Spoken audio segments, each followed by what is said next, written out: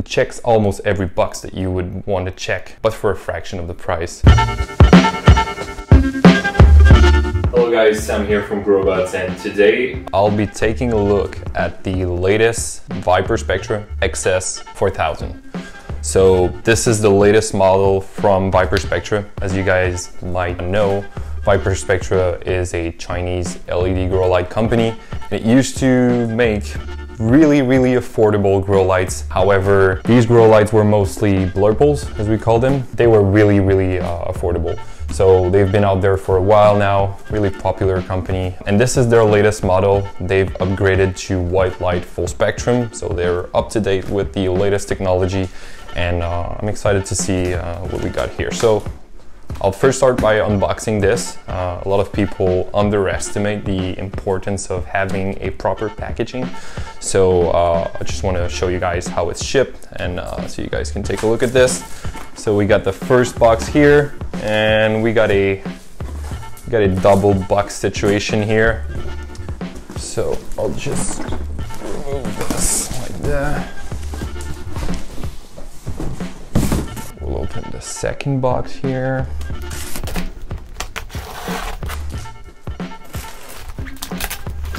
Okay, well, it seems we almost have a triple box situation. So in terms of packaging so far, I don't have anything negative to say. Here we go.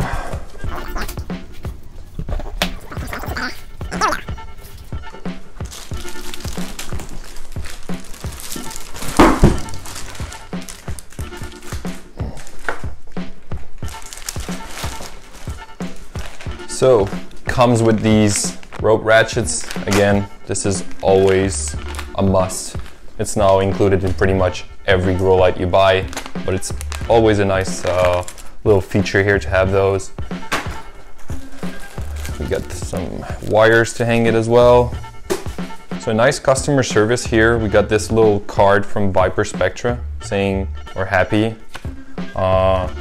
And inside you got their information where you can contact their support. I've been dealing with Viparspectra for a while now. They're a great company, they'll definitely help you. So in terms of customer service, it's a really great light so far. We got the pamphlet here with all the information we need. And I'll just discard this box so we can take a look at the light itself. All right, so here it is. It's wrapped in plastic to make sure everything is on point. So again, in terms of packaging, this light, they've gone above and beyond, to be honest. And here.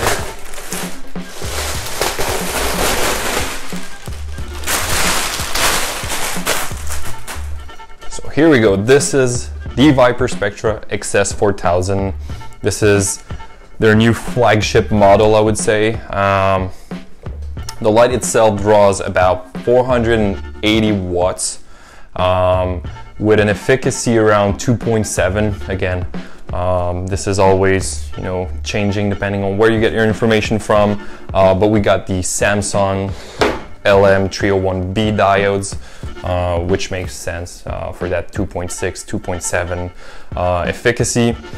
So it's mentioned here, the LM301B. Like most up-to-date LED grow lights, white light full spectrum, that are similar to this one, we have 4 types of diodes here, and we even have the deep red diodes. So there's not much of those deep red diodes, but enough to mention that it's going to affect the spectrum in a positive way. The light itself claims to cover a 4x4 area. With the design itself, you can guess that it's not going to cover optimally a 4x4 area. So I would probably suggest to use this light in maybe using 2 of those lights for bigger areas, I guess. Maybe like I don't know. I mean, I'll have to look into this and why they advertise it like that. But that's kind of like the bit that bothers me here. It's that rectangular design. However, it can be suitable for many different purposes. So some of you guys might prefer the fact that it's rectangular like this, whereas you can find square shaped LED grow lights out there that are more optimally designed, I would say, for square areas. But for rectangular areas, this light's gonna do a great job, I guess, and you can always put 2. It's gonna give you a nice cover for a bigger area, like I said. Now, the build itself, if we look at it, we can see there's a nice coating on these diodes. So, you know, to make sure that it's IP rated. Now, so it's rated at IP65, which is a little bit less than other lights that are similar to this one, but it's still pretty good, so you don't have to be afraid of using this light into a grow tent, into a humid environment. IP65 is a pretty good standard here. I'm just gonna turn this light so we can see the top, which is quite interesting here. And I think that's really where Viparspectra is standing out right now. There are 2 major aspects. And the first one, and the most important one, being the heatsink. So the heatsink is way better than almost any other Chinese LED grow light of the kind. They've upgraded this heatsink to not only include a thin aluminum panel, but they also have these fins here, which you normally see on higher quality grow lights. This type of design really helps into dissipating the heat and preserving the diode's efficacy and everything. So they advertise this light to be able to run for about 50,000 hours, which is pretty much the regular number of hours that we've seen for lights of this sort. But I guess you can always, you know, use it longer. Yeah, so that's pretty much it. The second thing are going to be those drivers. So they're using mean well drivers, which is pretty standard, but again, for a good reason. These drivers are really good. They're durable, and I mean, they're affordable as well. So they make the overall light pretty affordable for what it can give you, right? Now, this design of wiring has this central piece here, and we also have a dimmer on the side here, right there. So it's good that they thought about it. I mean, dimmers are important. You want to use the light at different intensities depending on the growth stage that you're at. So obviously the fact that this is a white light full spectrum, I'll include the spectrum chart in the video so you guys can take a look at it. But pretty much like other lights of this type, you can use this for both veg and flowering because of that full spectrum that you get from these 4 Samsung LM301B diodes. Well, the Samsung LM301B diodes, along with those far red diodes and red diodes. Let's plug this light and see how bright it is.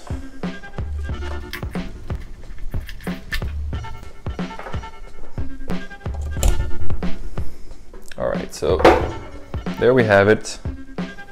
It's looking actually really good. So you can see there's a nice distribution here between those bluish kind of white diodes and those reddish or orange kind of diodes here, the LM301Bs, with the central red diodes that you get here. Now, I'll just tune it up to the maximum to see. So it was at the minimum here, which is 5%, and you can go all the way up to 100%, and I can tell you this light is really bright. It is really bright. So in terms of the intensity, we'll be doing a review in the near future. We'll be doing a review of this light inside of a tent. We'll have some, you know, we'll get you a chart, our chart for these PAR ratings. But I'll also include the PAR rating that Viparspectra already did here, so you can take a look at it. I mean, there's no question here. The light itself is pretty intense, and for 480 watts, this is what you would expect from a light. Now, the price point for this light, however, is really interesting. That's the major upside when you're looking for LEDs from Chinese companies like this, is that you get what you pay for, you know, and you get more than what you pay for, I would say, in some way, because you get good components, get good technology, good durability. It checks almost every box that you would want to check, but for a fraction of the price. So for hobby growers, or even for commercial growers at some scale, you know, if you want to start with something that's affordable, again, this light will do a great job, but I definitely recommend that you guys look into some higher end LED grow lights as well, because there are some out there that will be better than this one, but for the price, it's definitely worth the money, I think. Now, maybe one downside that I would say for this light would be the lack of connectivity. So you don't have the RJ ports already integrated like you can see on, for example, a Spider Farmer or higher end LED grow lights. So it might be a bit more difficult if you want to daisy chain these lights. I guess that's more marketed towards hobby growers who will use only one unit.